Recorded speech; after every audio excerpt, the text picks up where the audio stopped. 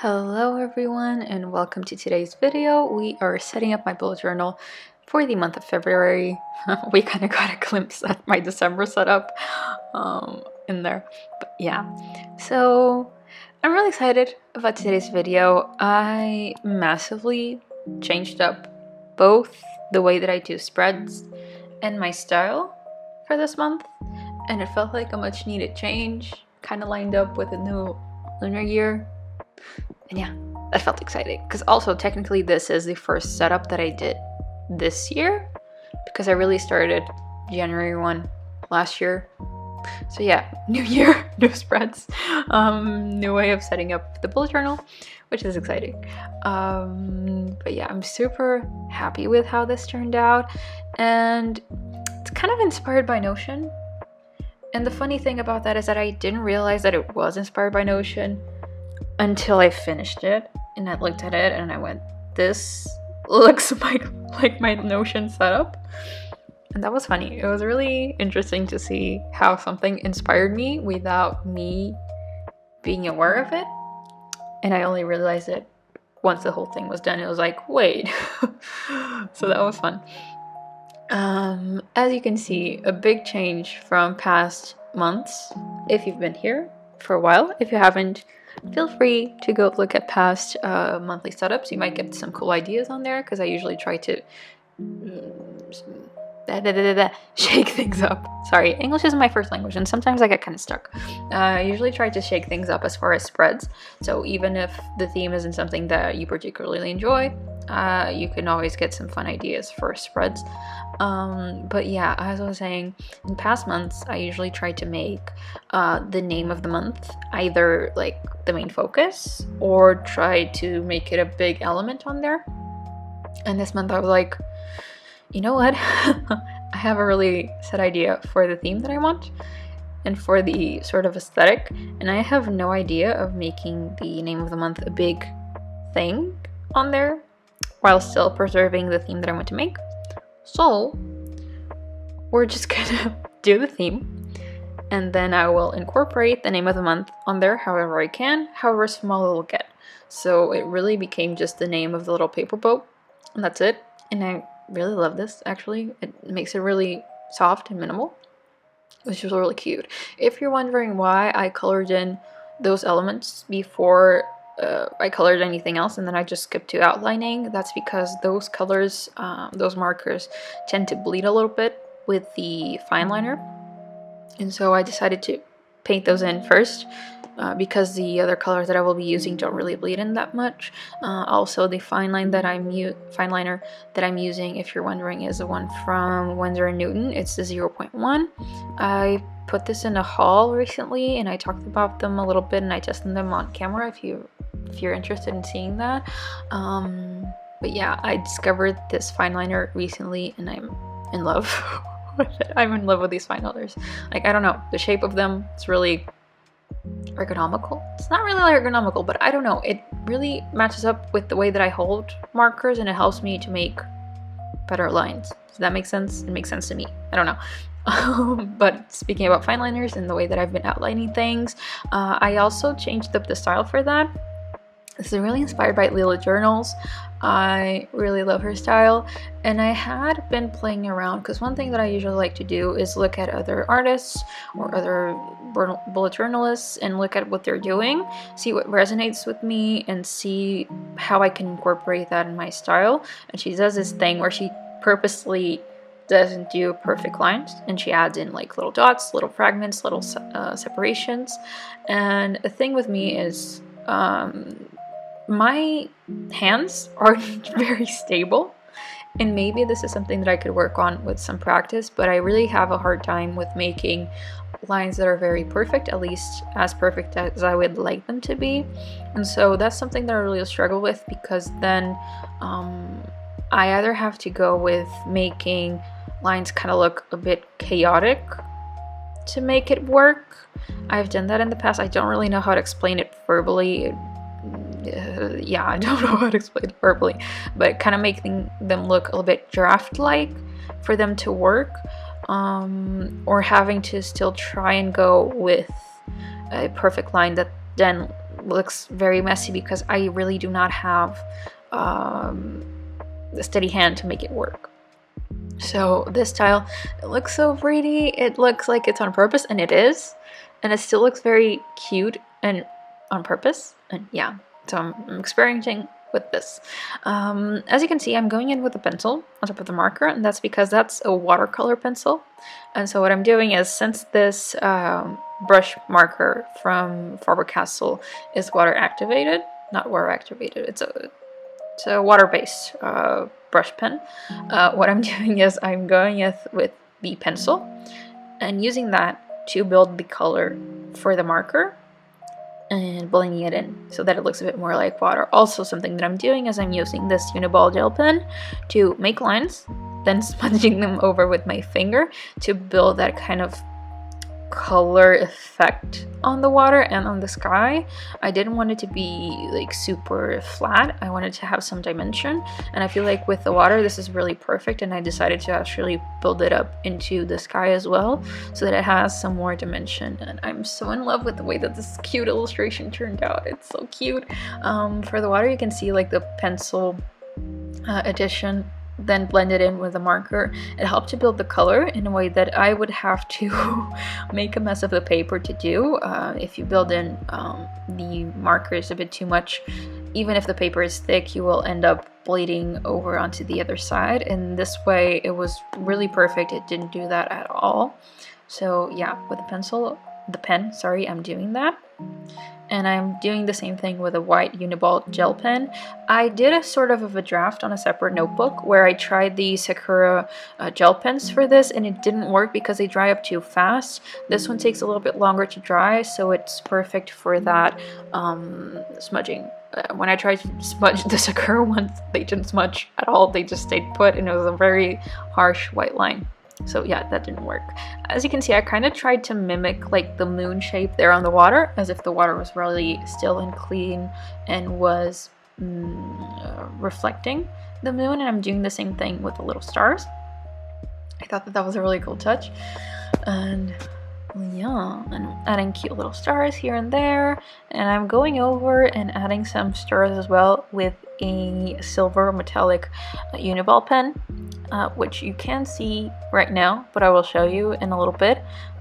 It's shiny, so from certain angles it's really shiny and metallic and gorgeous, and it adds a nice pop of color.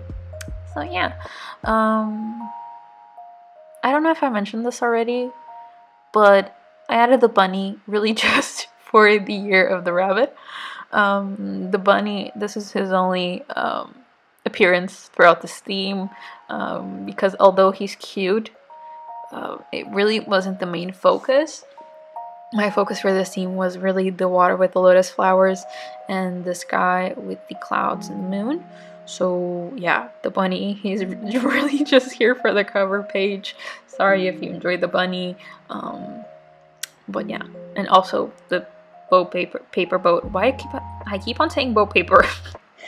The paper boat, because I honestly just thought it was cute, and yeah.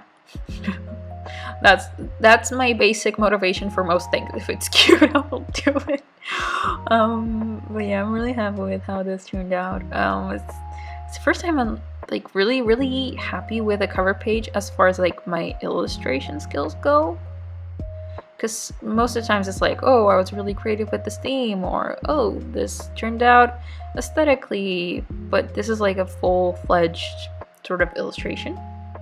And I hadn't done that ever, because I didn't really think that I could do it, and I went for it this time. Yeah. Do you see the sparkles? Do you see how shiny it is? It's shiny. Showing a little bit better. It's really reflective of the light, and so when the light hits it right, it's just, oh, it's gorgeous. I'm really happy about that. And the quote page, I wanted to be very minimal. I didn't want to go overboard, since the cover page is supposed to be the main focus. Here is where the changes start as far as spreads. So, I hardly used my bullet journal for January, and I honestly think that most of that had to do with the theme. I went with a really loud theme, which although it was very vibrant and clean, I ended up really not liking it. It was too loud, it wasn't clean enough, and yeah. So I wanted to change that up, and I wanted to really isolate the drawing part and then make the usable part of the bullet journal, if you will, like the part that you actually fill in, make it a bit cleaner. This is kind of where the Notion comparison starts. There's my little head poking. Hello there. Though I did make huge improvements as far as having my head show up in the frame. I really did. I worked on my setup. It's working well, at least a lot better. But yeah, I was saying, the similarities with Notion is, at least on my Notion, what I do is I used to have like images either on the side or on the top as kind of like separators, like borders, where it's just the little illustration and there's nothing else in the middle, and then I just make the Notion, well, the usable part, very clean and very segmented into what I want. And I kind of mimic that in my bullet journal without being aware of it. But that's why like the illustrations are so separate. I didn't really want to bring it up and mix it with the theme, with the setup. I usually do that in past months. I'll have like little elements still, like in say I have the calendar and I'll have like a little lotus flower, for example, by the corner of the calendar, or you know, like little elements. I really wanted to skip that for this month. Worked out really beautifully. I'm sorry that the journal isn't perfectly in frame. To be honest, I didn't realize this until too late, because at this point I was literally lying down on the floor filming, and the phone, I'm filming with my phone, it was a bit high above me and I didn't notice, and I was like, wait, this is not okay. There you go, I realized it. Sorry. Again, doing the same thing with the pencil. I did this, the same technique, I did it throughout the whole bullet journal. And yeah, also another thing that I changed as far as the setup, I realized that a big calendar, I didn't use it. I did it every single month. I made a big calendar which never went anywhere. I never used it. I only filled in like my work schedule, my days off, and maybe an appointment here and there, and that was it. I didn't schedule anything else on there. I didn't write anything else on there. So I had this massive calendar that wasn't used at all. And I thought about using that system of calendars that a lot of people use, where they'll literally just have a list for the days of the month. I figured out that that really wouldn't work for me. I'm a very visual person and I need to have that layout of a calendar, but I figured if the big calendar doesn't work, let's just make a smaller calendar, take up less space, and fill up the space with something different. So I really changed up a lot of this to experiment and see how this goes. So I have the calendar there, which only takes up half of a page. Also, if you haven't been here before, I use a B5 notebook, not an A5 like most people. An A5 is smaller than a B5. So let's say that a B5 is somewhere in between an A5 journal and an A4, I guess. Yeah, that's the best way I have of comparing this. Also, this is a notebook therapy journal. There's my face again. Hello. But yeah. Calendar, as you can see, it's half a page, if not less. And then on the bottom of that, I just have things to get done this month, and I find that writing it down, things to get done, somehow makes me a lot more motivated to do them rather than just writing to-do list. Because, like, I don't know, to-do is a bit more arbitrary in the sense that I have to do them, sure, but I also won't die if I don't. Well, things to get done is like this. It's probably a stupid difference for most of you. It works for me. I don't know why. But yeah. Then on the side I have a sleep log, which I made a lot smaller. I kind of made it in this bit of a format of a habit tracker, not a sleep log as I've been doing it in the past months, because I've actually started using an app to track my sleep, which is called Sleep Cycle, in case anyone would like to use it. And I already have that visual side on there, so I don't need it twice. So I really just need to track sleep log as sort of habits, in the sense that did I go to bed before this time? Did I get off of bed prior to this time? And did I sleep a minimum of 7 hours? Those are the main things that I want to track. Small mood tracker, space for highlights, and a workout tracker with a little section to write down health concerns that I might have. And that's it. I'm not having a habit tracker this month. I'm experimenting with that because honestly my main concern this month and my main focus as far as habits go is my sleep. I've been really slacking off on my sleep, and I've been putting other habits in front of my sleep, which is stupid because sleep is basically the foundation of all of your energy as far as food and food as well. So it's like sleep really needs to be my priority this month, and sleep is going to be my priority this month. And if it means that I'm not going to be as productive this month and I'm not going to be building a ton of habits, so be it. Sleep is my focus. So yeah, that's why there's no sleep tracker. No habit tracker. Yeah, for this one, I made a bigger banner and I kind of ditched the lotuses for this page. There's my face really in there. God. Yeah, this one only has the clouds, and I don't know. I realize now that this kind of lines up with sleep being a priority for me this month, which I didn't realize it wasn't on purpose. I just like the kind of aesthetic of the little clouds and the peacefulness of them. Yeah. It's funny how, like the Notion inspired thing, it's funny how things will inspire you without you being consciously aware of things. But yeah, explaining this page, this is basically a weekly master log in the sense that I have all of the weeks here.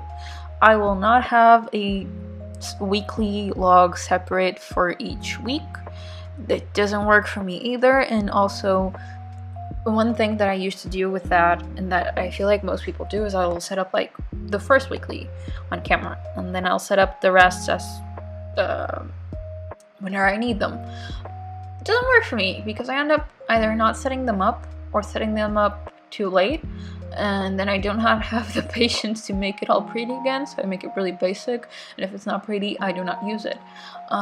So what I figured out was, well, first of all, the way that I was doing the weeklies to start wasn't working. So let's ditch that, let's change it up, let's set up the whole thing in one go so that I don't have that issue and I can just use it. I realized that I didn't need as much space as well. Same thing with the calendar, I end up not writing that much on it.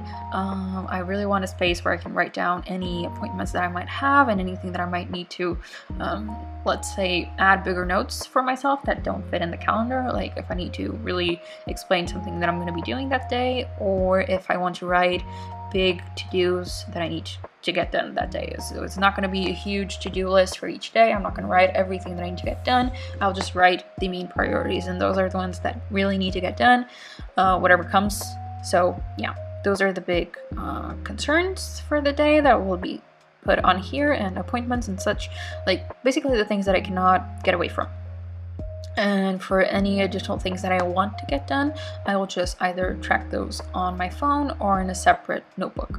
If you're wondering why this is already outlined, yeah, what I did accidentally was I started doing this for some reason after I did the cover. Like, I don't know what happened to me, if I was sleepy or what. I started setting this up after I did the cover, not realizing that this was the last page spread of the month. And I was like, wait, what did I just do? And then I realized what I had done. And I went back to the monthly spread. And then I also accidentally deleted the footage of me doing the outline of this. So yeah, guys, bear with me. I really do not know what happened to me. I do not know. But yeah, I did the outline first. I hope that you'll be okay with that. It's not like it's a major event that wasn't recorded. Yeah. Here on the side, this is a productivity log, making it very minimal, but yeah, I switched it up, made the little cute drawing thing on the side, like I do with my Notion, because I do switch up on my Notion as far as like side illustrations and like bottom or top illustrations. I like that dimension, so I wanted to bring that onto here as well. And also give you guys some ideas if you don't really like the idea of finishing or ending the page with an illustration. You'd rather have that as a continuous thing throughout the whole page. There you go. Here's an idea for you. Since it's a B5 notebook, I have enough space where I can make this thick enough so that it's, you know, I can add in detail and it's still like flashy in a sense, but I still have enough page to actually write things down and make it practical, so it doesn't take up the entire thing and leaves me with like 5 dots to make my spread, you know. So going in with the same technique as I did for the cover. One thing, when you're adding the washies to make those really clean lines, one thing that I'll suggest is if the washi is a bit strong, mine were, and I had that little problem with the previous page if you noticed, where the washi kind of tore a little bit of the paper. Glue it to your hand a little bit, just so you can get most of the glue out, and then put it on the page, just so that it doesn't really hold onto the paper and pull it back once you take off the washi. Here's my productivity log. As you can see, I have a little calendar. I did this for last month's productivity log, but one thing that I added was a resting option, so that I will have a resting day. That way, if I'm really taking a day to just rest and relax, I have that option, and I added a journaling page. And here is the final flip through. There we go.